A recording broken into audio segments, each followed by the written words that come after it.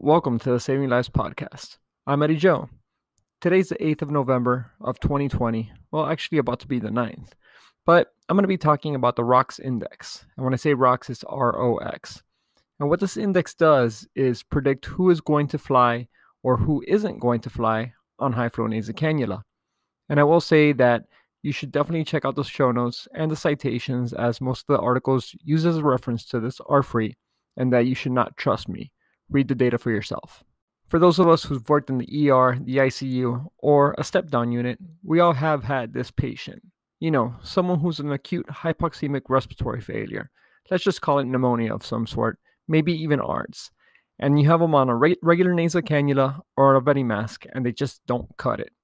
So when you put them on high-flow nasal cannula to try to bring up their sats, as well as decrease their work of breathing.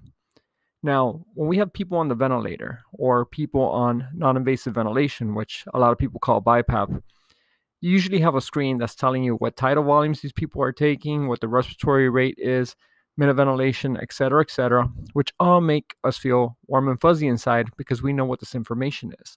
But when you have somebody on high-flow nasal cannula, where what you do is just titrate the FiO2 as well as the flow, you don't have a monitor to give us all this information when we are ultimately just data-obsessed people that we like to know the numbers of it. So what does this leave us with? Do we have some sort of metric that we could use or some sort of calculation that we could use to predict the patient is going to do well or they're not going to do very well and they're possibly going to crash and they need to be intubated? Well, this is where the Rox Index comes into play. Before we get into talking about the Rox Index, let's talk about why we should reach for high-flow nasal cannula first in patients who have pneumonia and even ARDS. In 2017, in the New England Journal of Medicine, Fratt and his buddies published in, like I said before, the New England Journal of Medicine, the Florali trial, which is, if you want to Google it, first of all, it's in the show notes, so you can check it out there, but it's spelled Florali, where what they did is randomize over 300 patients who were in acute hypoxemic respiratory failure to receive one of three modalities to oxygenate them. Either non-invasive ventilation, which is either BiPAP or CPAP in the terms that you and I know about, conventional oxygen therapy, whether it be a non-rebreather, venti mask, or high-flow nasal cannula. And in this study, they found that patients with a PF ratio of less than 200 did better on high flow as opposed to non-invasive ventilation or conventional oxygen therapy. Now, for the sake of those of you who just said, what in the world is PF ratio? Well, I'm going to explain that to you, but it's a way to categorize the severity of ARDS. And the equation for PF ratio is PaO2 over FiO2. Obviously, you would get the PaO2 from an ABG.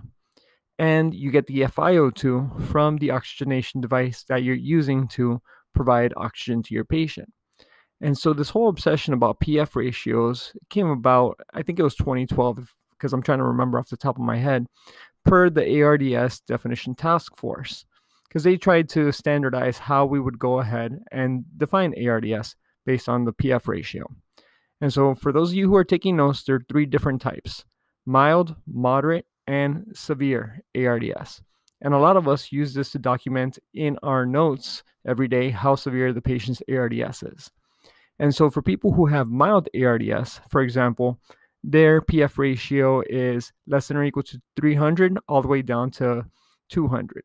For those who are moderate, it's between 100 and 200.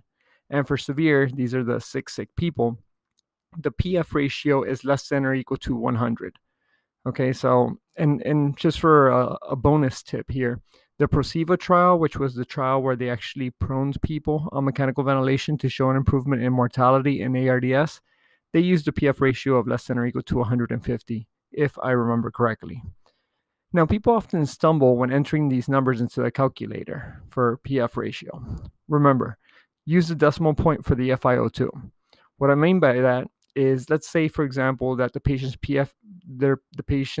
PaO2 is 100 on 40% FiO2. That means that when you plug it into your calculator, you're going to go 100 divided by 0.4, and that's going to give you a PF ratio of 250.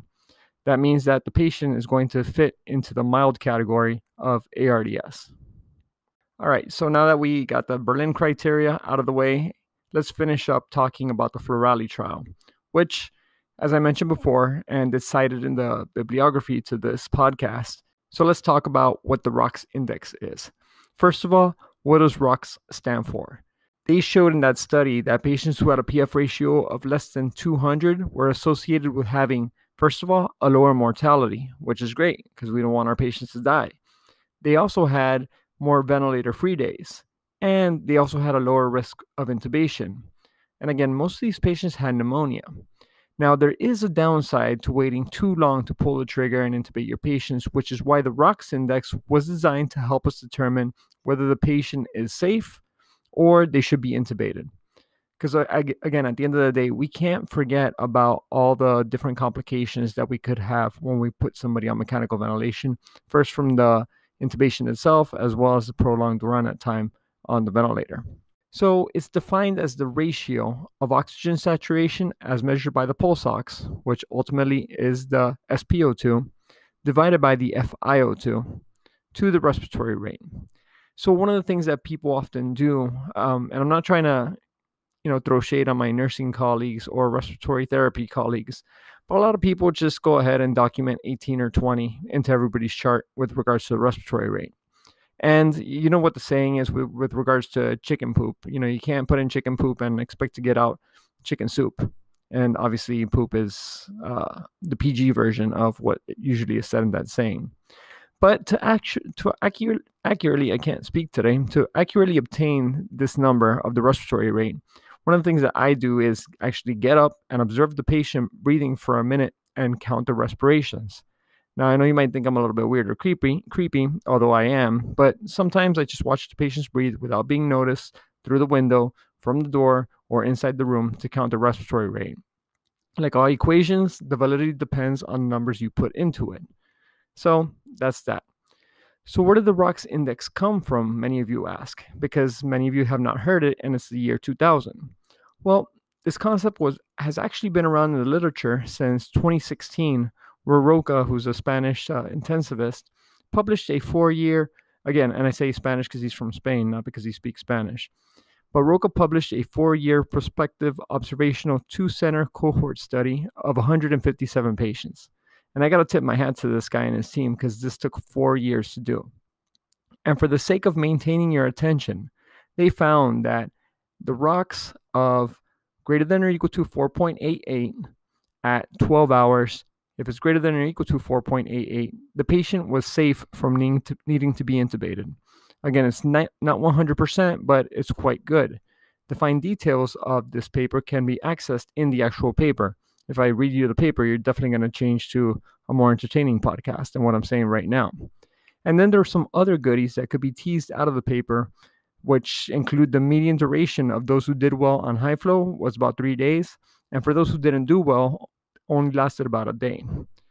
And they did find that the patients who were intubated after 48 hours of being on high flow did not ultimately have a worse prognosis. So in this particular study, delaying intubation did not lead to worsening outcomes. So I know what a lot of you are thinking right now. You guys are good, nice skeptics, just like I am. You're asking yourself, is one study enough to prove the functionality of the Rox Index? Well, to go ahead and prove that it works, Roca and his team went at it again in 2019, and they published in the Blue Journal, which is what I believe is the highest impact factor journal in critical care medicine, a validation study, and further delineated other parameters for Rox Index. And so using that greater than or equal to 4.88 as a Rox score at 12 hours, meaning that you are in the safe zone, they went ahead and were able to prove that at 2 hours, 6 hours, and 12 hours, if your Rox index is greater than or equal to 4.88, you are in the clear. Again, it's not 100%, guys, but it's pretty good at predicting high-flow nasal cannula success. But what about predicting failure of high-flow nasal cannula? Because you want to know who you could intubate or who you need to intubate. So what they found was that a Rox score of less than 2.85 at 2 hours predicts high-flow nasal cannula failure. So if you're somebody who's in the emergency department and your patients are going to sit there for, let's say, 2 hours or perhaps even more, Calculating the Rox score and finding it to be less than 2.85 is going to avoid the critical care people coming down, seeing the patient, and then having to immediately intubate them. So you might save yourself some face on that. Then at 6 hours, if the Rox score is less than 3.47, then that patient is likely not going to do well. And if at 12 hours it's less than 3.85, that patient is not going to do well.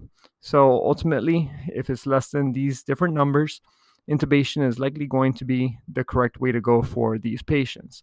And so I'll repeat it again. At 2 hours, it's less than 2.85. At 6 hours, it's less than 3.47. And at 12 hours, it's less than 3.85. Now, you might be asking yourself, is there a nice flowchart somewhere with the Rox Index to help us better manage these patients? Well, yeah, there is, but obviously I can't show you pictures over a podcast. And ultimately, it's a copyrighted image, so I can't show it on my website or on the show notes directly. But if you go ahead and click on the show notes, I will have a link directly to that paper where it lives. And as a bonus, that paper also includes an algorithm on when to use high flow or non-invasive ventilation for pre-oxygenation for intubation. Well, I would like to say right now that this data is not validated in COVID-19 patients, but it is validated in pneumonia patients. Again, it's a pretty different pathology at the end of the day for those of us who are quite familiar with taking care of patients with COVID. So let's look at some examples really quick. Let's say, for example, you have a patient who has SATs of 95% on 100% FiO2, and they're breathing 18 times a minute. This patient has a Rox score of 5.28, which means they're pretty much in the clear. But let's go ahead and change some numbers around. Let's say, for example, that same patient has SATs of 95%, again, on 100% FiO2, but they're breathing, instead of 18 times a minute, they're breathing 25 times a minute. That gives them a Rox score of 3.8.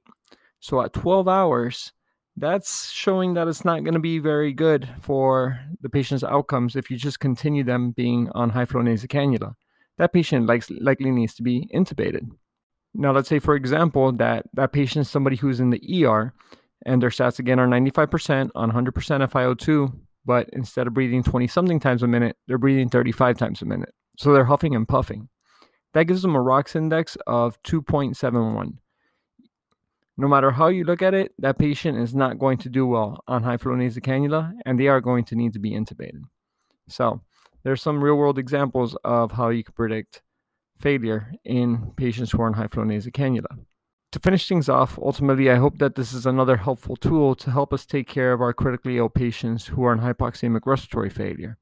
As I mentioned before, intubation is by no means benign, and neither is the whole process of mechanical ventilation. We should try to safely avoid intubating patients who do not need to be intubated by using technologies such as non-invasive ventilation and high-flow nasal cannula. Now, I do have to mention this disclosure that I am a consultant, even though this is not a CME course or anything like that. But I am a consultant for a company who makes high-flow nasal cannula devices, but I'm in no way being compensated by them for this post. Ultimately, a lot of it's my opinion, but it's all based on evidence that's all linked in the show notes, and I encourage you to read them for yourself and not trust me. Thank you very much for your support, and I hope you all have a great day.